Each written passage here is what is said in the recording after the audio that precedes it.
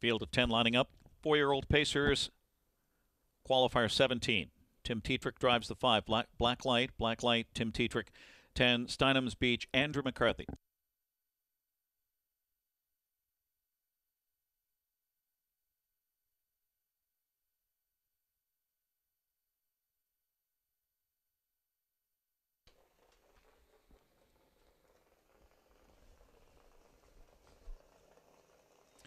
And they're off. Mrs. Brown's Boy out fast. Can't beach that on the outside. Steinham's Beach. And from the inside, William McWhisker's flashing speed as they swing around the first turn.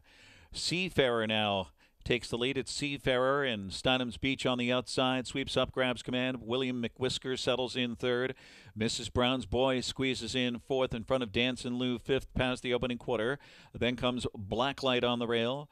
And Gold Star Yoder and Chaser Hanover near the rear of the field with Captain Cutthroat next to last and Can't Beach That, the trailer 28-1. Across the backstretch to the opening half, and it's Steinham's Beach paving the way. And Andrew McCarthy's in the bike here today. Seafarer after the quick start in the second spot. William McWhiskers is third. Mrs. Brown's Boy fourth on the cones. Under a tight rein is Dancin' Lou fifth. That one followed by Blacklight sixth. Then Chaser Hanover 2.5 more to Captain Cutthroat and Can't Beach That 57-1 for the half. So 29-second rating there in the second quarter. Steinham's Beach in front of length and a quarter. Stalked all the way here as they round the turn by Seafarer and Marcus Miller in that second spot. William McWhiskers begins to gap in third. Dancin' Lou, a late move fourth on the outside. Tracked by Blacklight, soon to be fourth on the outside as they head by 3/4.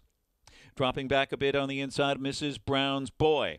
At 3/4, it's Steinham's Beach. Seafarer vacates the pocket spot here and takes a late shot now, 125-2. In the stretch, here comes Seafarer on the outside. Steinham's Beach digs in and braces for him. Those two slug it out with Dancin' Lou third and William McWhiskers to the wire all the way for Steinham's Beach from post 10. Steinham's Beach takes it over Seafarer. Then Dancin' Lou and William McWhiskers, 151-3.